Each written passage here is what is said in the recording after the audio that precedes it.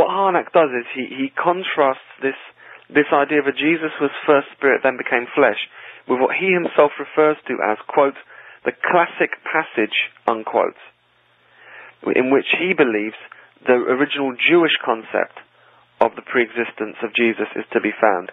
This passage is 1 Peter chapter 1 and verse 20. It's a text we're all very familiar with. Peter, the Jewish apostle chosen by Jesus, he called him the rock. He said, on this rock I'll build my church. Stated that he was foreknown before the foundation of the world, but has appeared in these last times for the sake of you. So the contrast there is between Clement saying that Jesus is a spirit being who became a flesh being, a spirit being who became a human being, and Peter who says that he was a foreknown being. He was an individual who existed in the counsel, the plan and the purpose of God. God purposed at a specific point in human history to raise up this man. And so before that he existed in the plan of God. He existed in the promise of God, because God promised beforehand that this Saviour was going to come.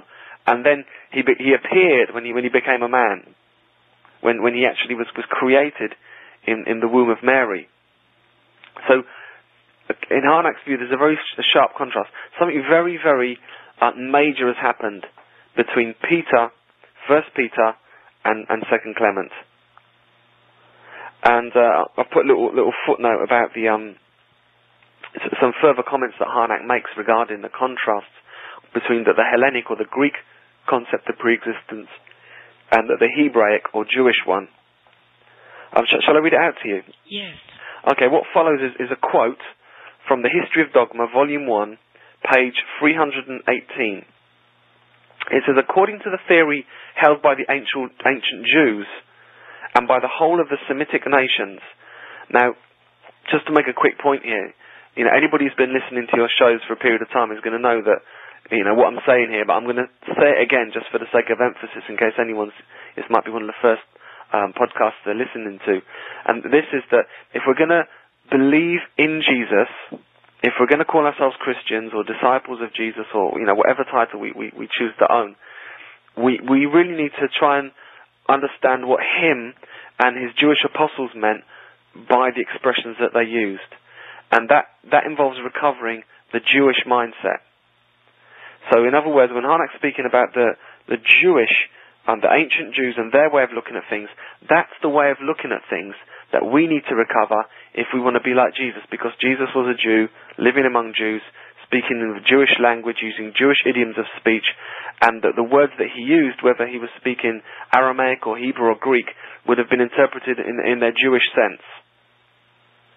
And what we don't want to do is think along Greek lines, because the Greek way of thinking was a way of thinking which had developed alongside the Jewish way of thinking, and the earliest church fathers were so influenced by that Greek way of thinking that it eclipsed their ability to be able to look at the Bible for what it was, for a Jewish book.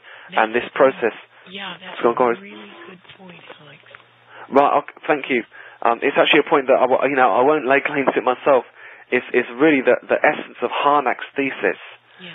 And as we go through this paper, we're going to see the outworking of this. He really very clearly explains how this happened and provides a lot of detail. So anyway, going back to this quote from History of Dogma, page 318, the theory held by the ancient Jews and the whole of the Semitic nations, according to them, everything of real value that from time to time appears on earth has its existence in heaven. In other words, it exists with God. That is, God possesses a knowledge of it. So if the Jews spoke about something that exists in heaven, it would simply mean that God knows. It didn't necessarily mean that something had to physically exist. It's like when James says, every good gift comes down from heaven. You could say, well, I thank God for this meal. But it doesn't mean that the meal existed in heaven before it dropped down on earth. Yes. You're just acknowledging the fact that it's, by virtue of God's grace that you've received that particular thing. And in the event of God's interventions with man, the main one being Jesus, it's acknowledging the fact that he existed in the mind of God. History of Dogma, page 318. Everything in heaven is so in the sense that God possesses a knowledge of it, and for that reason has a real being. The old Jewish theory of preexistence is founded on the religious idea of the omniscience, or the all-knowingness of, and omnipotence, in other words, the all-powerfulness of God. That God to whom the events of history do not come as a surprise, but who guides their course. He guides their course. When God predicts the future, it isn't that he's got a telescopic foresight and he's seen what's going to happen, but it is that he orchestrates history and he guides it. So when he prophesies about future events, it is actually he's declaring a purpose which he is then going to guide history towards. And it's exactly the same in the case of Jesus. When God spoke through the prophets, telling about them about the Messiah, it wasn't he could see this virtuous man who was going to rise up and then God was going to respond to that by adopting him. It was God declaring what he was planning to do, the man that he was planning to raise up.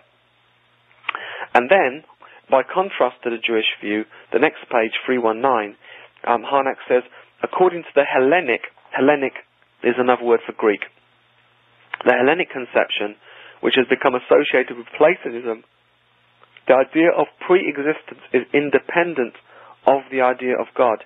It is based on the conception of the contrast between spirit and matter. See the thing there in Clement, spirit and matter? Yes. First spirit, then became flesh.